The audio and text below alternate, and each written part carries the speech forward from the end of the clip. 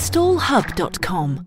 Streamlining your installations. Hey, another week, another podcast. We've made it to Friday, the 28th of July. Let's see what's been happening this week, and it's been a busy one. Firstly, plans to expand London's controversial clean air scheme across all 33 boroughs of the UK capital can go ahead after the High Court on Friday dismissed a legal challenge to the plan. The challenge has been brought by 5 councils, which argued that a public consultation for the ultra-low emission zone was flawed and that London's Mayor Sadiq Khan's exceeded his powers in introducing the scheme. But Mr Justice Jonathan Swift ruled that he was satisfied that the expansion was within the Mayor's power and the public consultation was lawful. The scheme, which Labour blamed for its failure to seize Uxbridge in a recent by-election, is due to start on August the 29th and imposes a £12.50 daily charge on drivers of older and more polluting vehicles.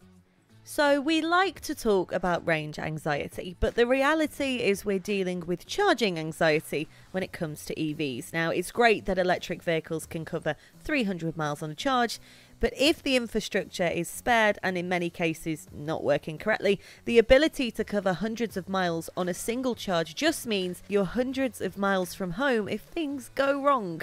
But there's another way to keep EVs on the road, and Daimler's truck and bus division Mitsubishi Fuso is testing out a solution from Ample.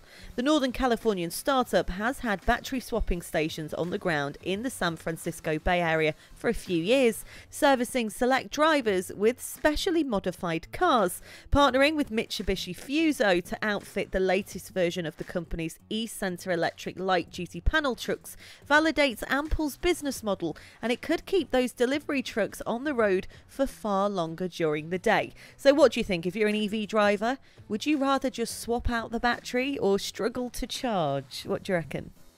In other news, Ford has pushed back the goal of producing 600,000 all-electric vehicles to the next year after its Model E business unit reported massive operation losses of $1.8 billion in the second quarter, while operating margins were at 58.9%.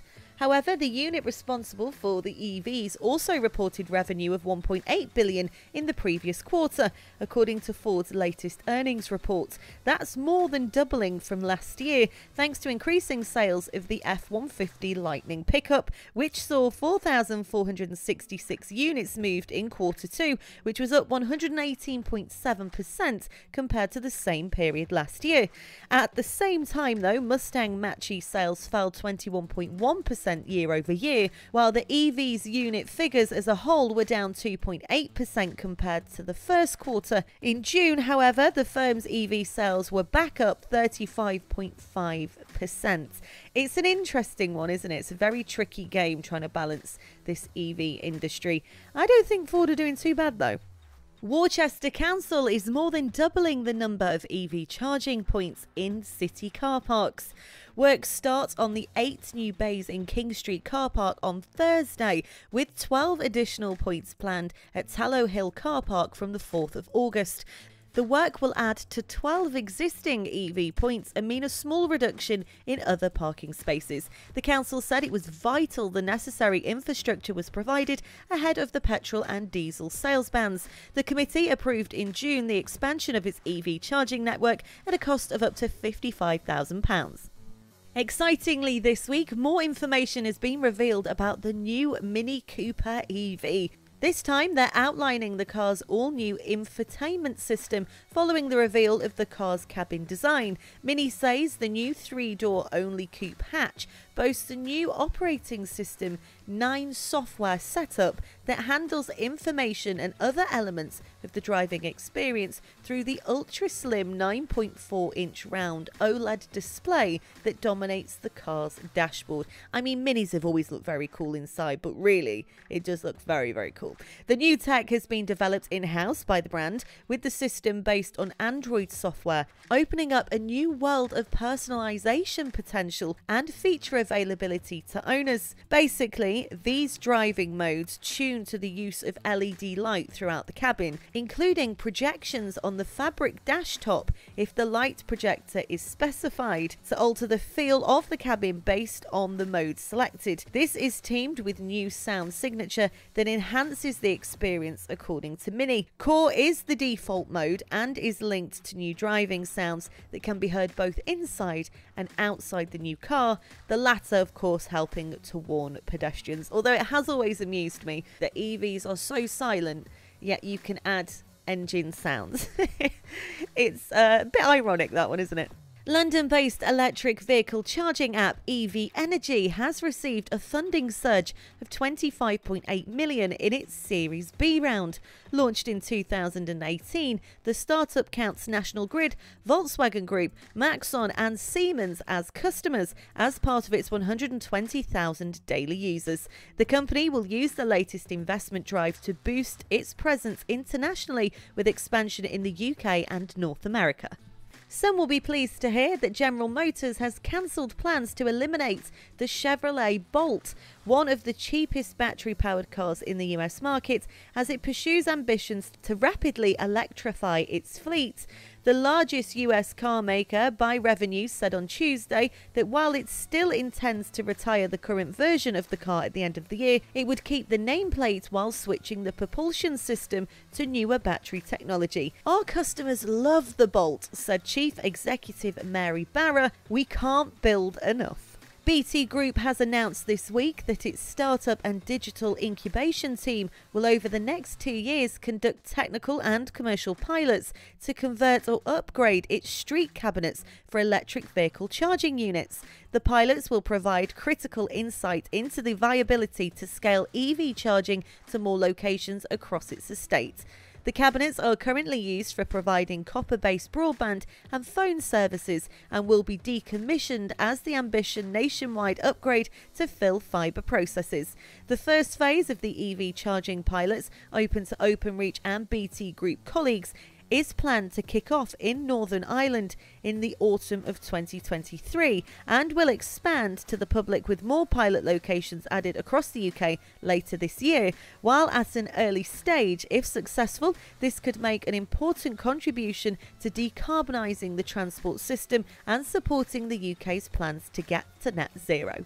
Now, every week here on the pod, I have been following and giving you the information about the latest proposals for solar farms. Now, I'm pleased to say permission was granted to British Solar Renewables Energy for the farm, which will lie west of the World's End farm in Clapton, near Berkeley in Gloucestershire. Around 160 acres of field will be covered in ground-mounted photovoltaic panels. The 50 megawatt solar panel installation, which will be allowed to be there for 45 years, can power up to 12,500 homes. It can also save more than 11,702 tonnes of CO2 emissions per year. Sadly, though, it's not all good news. Plans for 2 major solar farm projects in Lincolnshire have been rejected by council planners. South Kesteven District Council said the farms would lead to the loss of agricultural land and impact food production. Developers Green Switch had proposed a 63-acre site on land at Washdyke Farm near Falkingham. Lightsource SPV 217 Limited also submitted plans for a solar farm on a 173-acre site near Gonnerby Moor, but again that was also rejected. It's not the end of the road for solar panels, though. Schools in Wakefield are to have solar panels installed to reduce their environmental impact. Up to 22 schools will have panels fitted on their school roofs or in their grounds to enable classrooms to be powered by renewable energy. Wakefield Council said the £2 million project could cut the city's greenhouse gas output by 456 tonnes a year.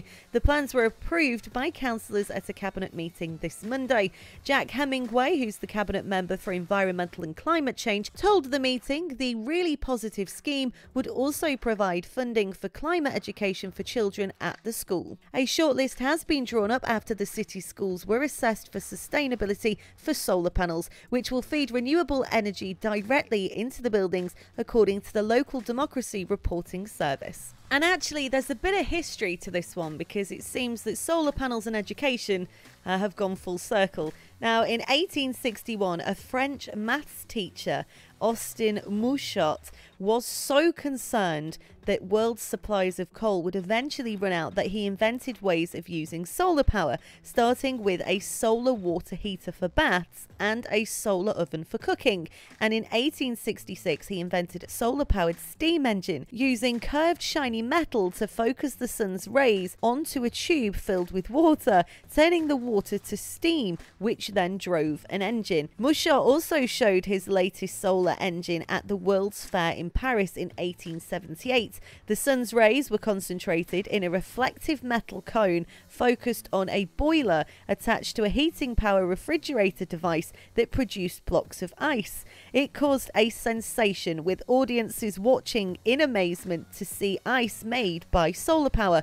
Mouchot also used a solar-powered steam engine to drive a printing press and a water pump for irrigation. The exhibition in 1878 also marked the rise to international combustion engines at just the time when coal and oil were becoming much cheaper, and so interest in solar energy and engines rapidly faded, and it took more than 100 years before modern solar power was looked at again, and now it's on school roofs. I like that.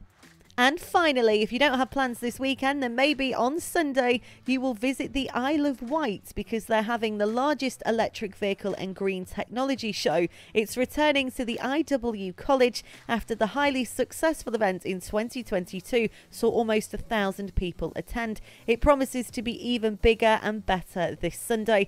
It's free to attend and free to park. There's 40 exhibitions and display stands that are providing information on everything from the latest EVs and EV charging to renewable energy. It's also got e-bikes and motorbikes, marine innovations, green home ideas and EV driving schools, and a full day of fascinating talks at this unmissable event. The event is open from 10 a.m. to 4 p.m. and it's free to attend and park, as I've said, and it's on the Isle of Wight.